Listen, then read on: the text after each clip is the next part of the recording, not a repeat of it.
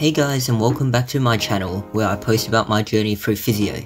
Today I thought I would just talk through how I use Notion and why I switched from using OneNote in semester 1 to using Notion this semester and for the foreseeable future. So all throughout high school, I did not have a good note-taking system. I would kind of have notes everywhere, randomly written down in notebooks. However, they were never sorted or organised. And even when I did bother to sort them out, I didn't even sort them out that well. Heading into uni this year, one of my goals was to study better and more effectively, and this meant developing a good note-taking system. I already knew that handwriting notes was unfeasible as it didn't work for me throughout high school, so I turned to note-taking apps such as OneNote and now Notion.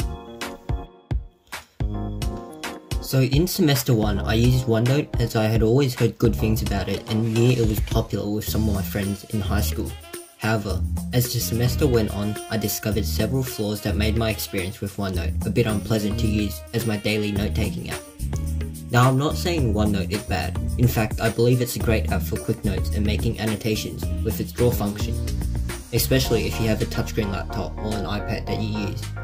And there's a lot of freedom given in OneNote with its endless page feature. However, it's this freedom and lack of structure that made my experience slightly unpleasant. As someone who might have 2 to 3 lectures a week for one subject, and someone who takes a lot of notes, I found that it was hard in OneNote to sort lectures and have some sort of structure. I could only sort my notes by subject, and then week by week, and then I'd have an endless scroll page. But I didn't have any way to sort the notes further, which made it hard to find information I was looking for later on when I came back to revise. Fast forward to the end of semester break, my friend recommended me to try Notion.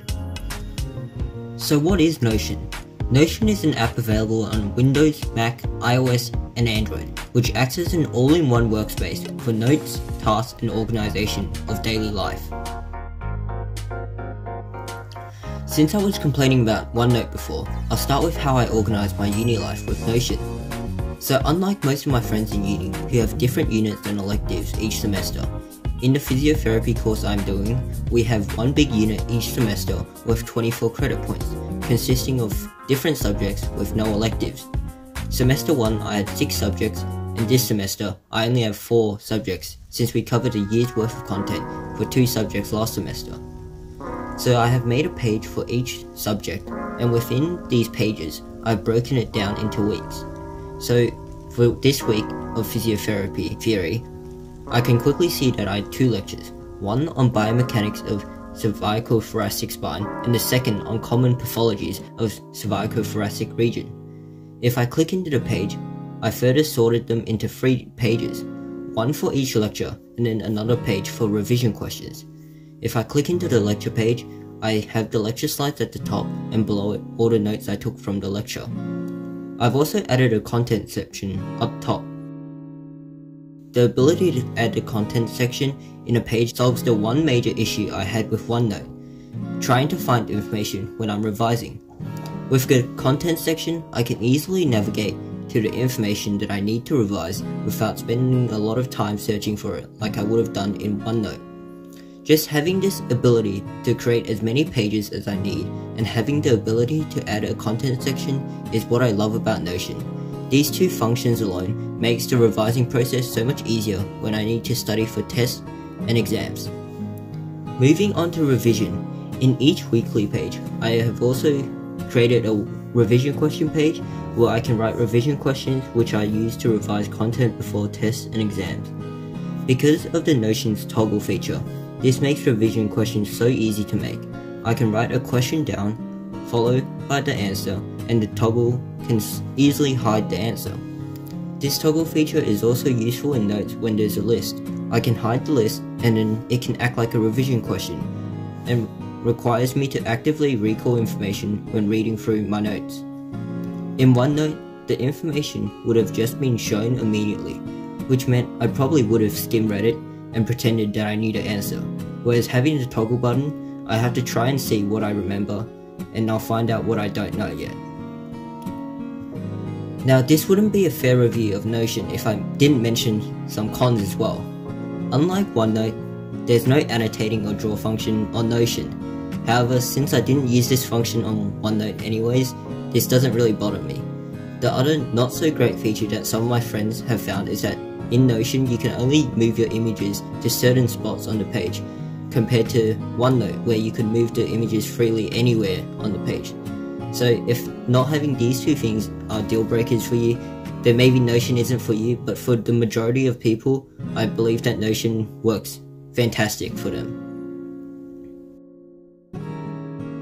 Notion is not only a great note-taking and revision resource, it is also a great tool to organise my weekly schedule and any projects that I'm currently working on. So here you can see my master task list that has all the tasks that I need to do and tasks that I've previously completed.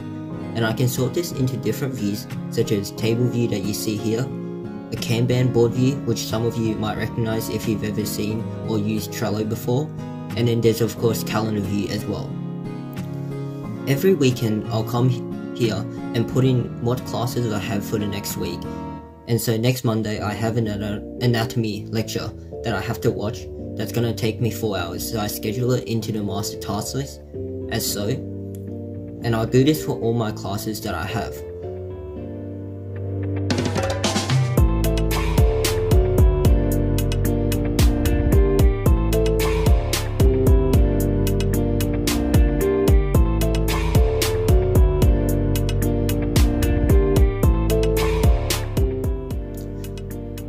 Once that's completed, I can head over to this page called Weekly Planner and create a new page using a template that I've created. I name it the date of the week, and because I've embedded the master task list into this template, all the classes that I just put in before shows up in this weekly planner. And throughout the week, this is where I will go to tick off classes and tasks that I have completed, or add in new tasks that I need to do as well. At the end of each day, I'll also jot down a quick note about how I felt the day went under each column. So at the end of the week, I'll also do a weekly review where I reflect on the good things and the positives that happened, and I'll also reflect on challenges and things that I need to work on in the future.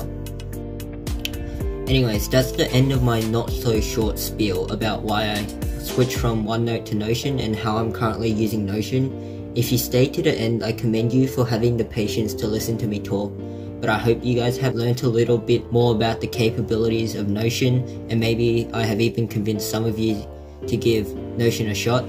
Anyways, I hope you guys enjoyed this video, and I know I've been away for a while now, but uni's been a bit hectic, and I have some new ideas coming up, so maybe expect some new videos soonish. Anyways, see you for now.